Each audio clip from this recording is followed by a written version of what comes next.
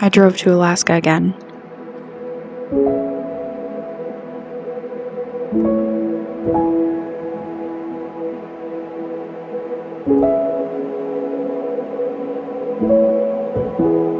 This was my first time making the drive midsummer.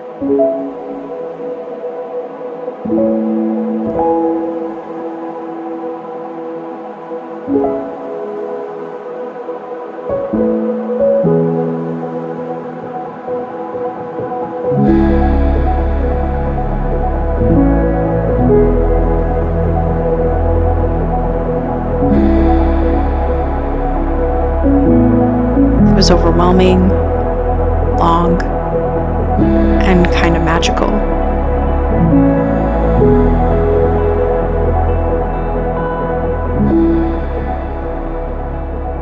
At first,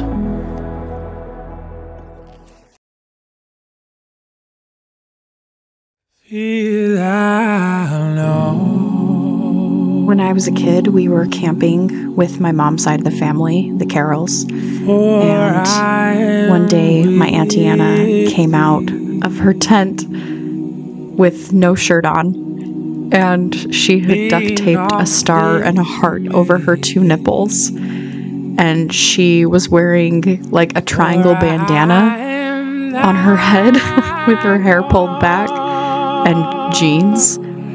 And she walked past two other campsites full of people to go to the restrooms with her boobs swinging. What do you think?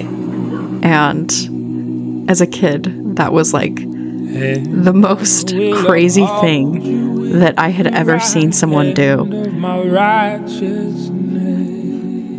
2 weeks ago, my aunt died, and I flew home.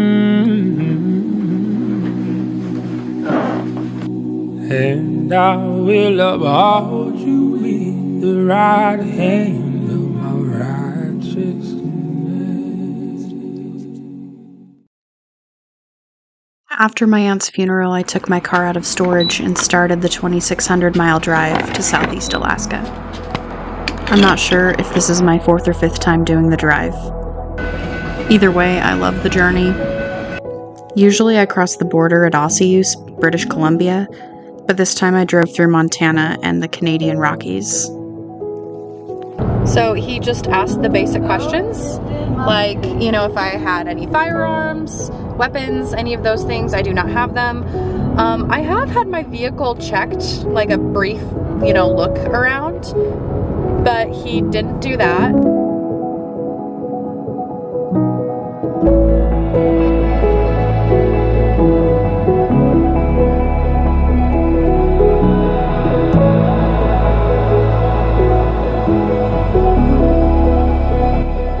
The drive to and from Alaska is cathartic.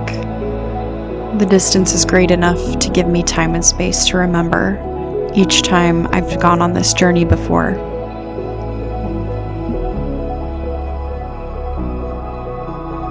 Well, folks, I'm in bear country. This here is bear territory.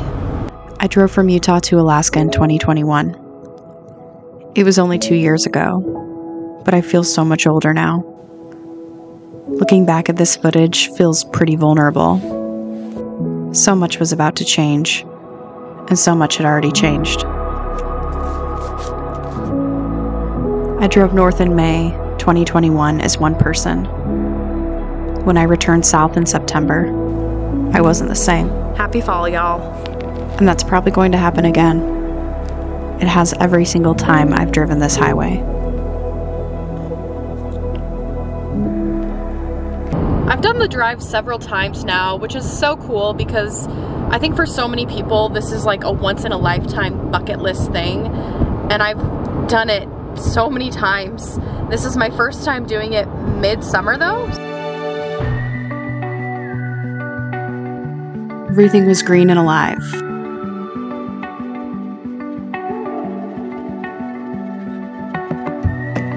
The wildflowers were in full bloom, and the mountains were as beautiful as I've ever seen them. Oh my gosh, those were the sweetest little strawberries. I could not believe I found them. They were like smaller than my little pinky tip. and some little kids came up and I showed them where the strawberries were, and so we all got to pick some.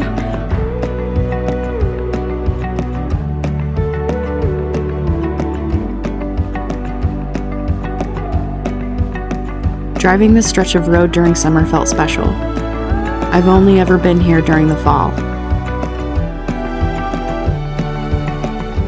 I say it all the time, but Canada is so underrated. Hi, Justin Trudeau. I just wanted to ask if I could possibly get a green card for Canada. I'm an upstanding citizen and I would pay your taxes.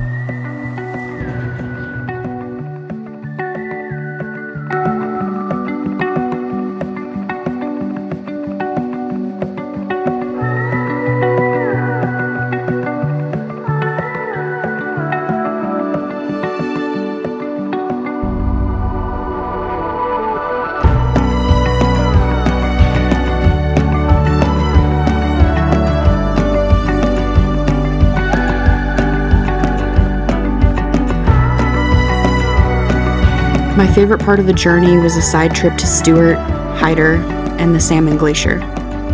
It's been 7 years since I'd been out here, and it became its own sort of side quest.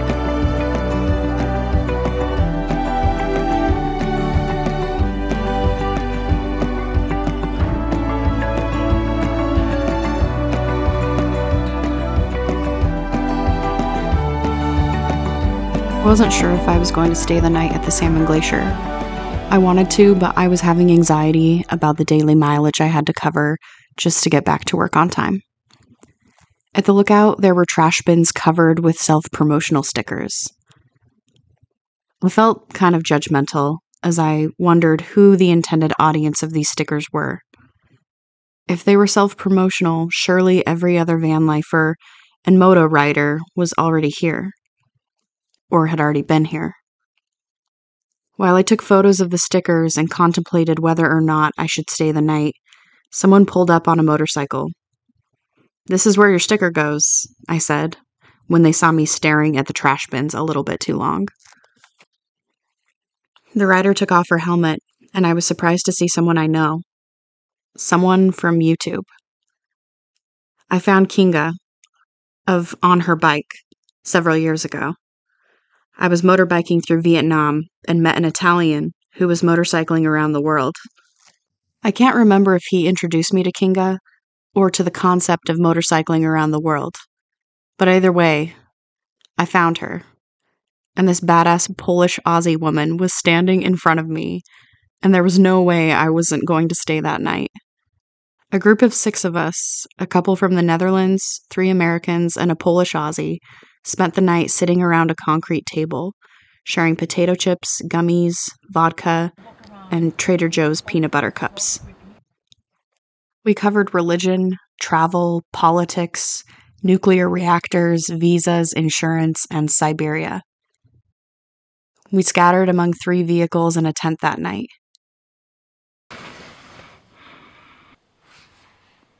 The glacier was alive and breathing, and the whole encounter reminded me of why I love to travel and how that is an essential part of me. It's all over the world, right? Yep. And my followers will go, I don't know, they send hospital somewhere on the coast somewhere. And you'll see it. And they send me pictures. Yeah, I'm like, where is it?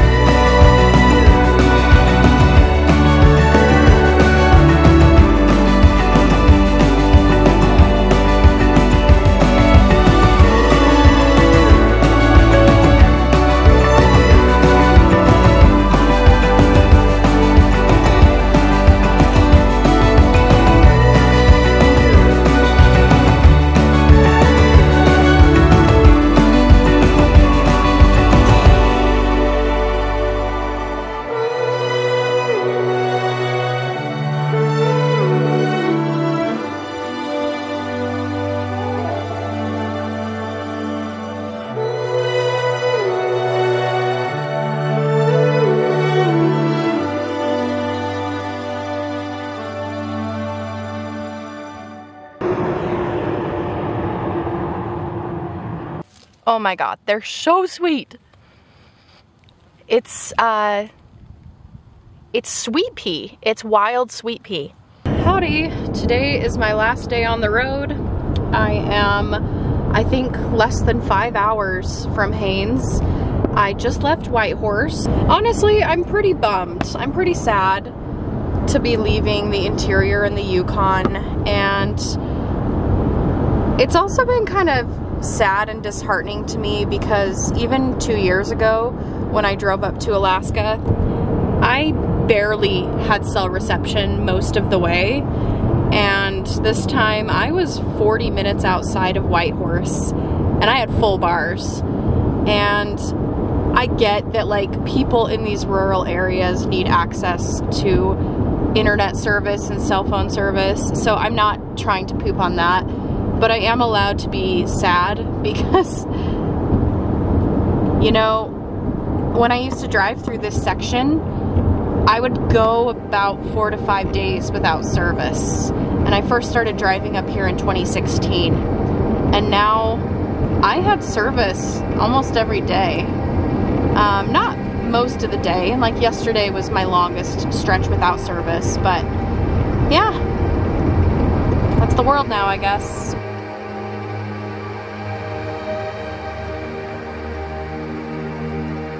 This was my favorite part of the drive.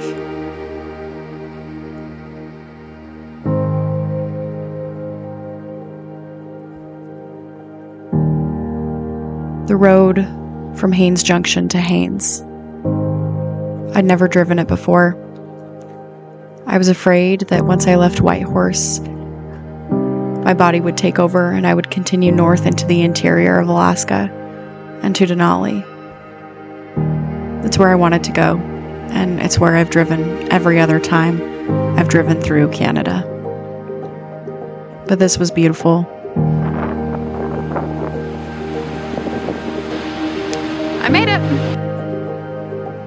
I wanted my drive to Alaska to be rejuvenating and nourishing. Honestly, it wasn't. I felt pressed for time and bummed out that I didn't have the capacity to film more. It's all been a lot. But I'm back in Alaska. I'm okay. And I'm grateful that I got to go back to the lower 48.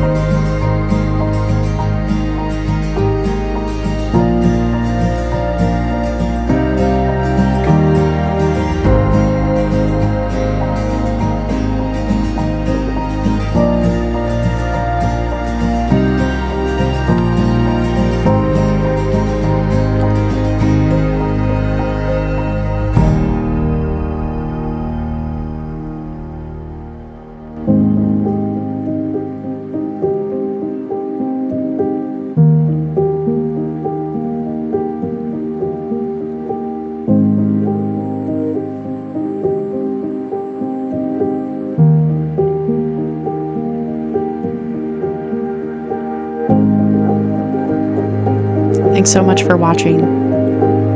Next time,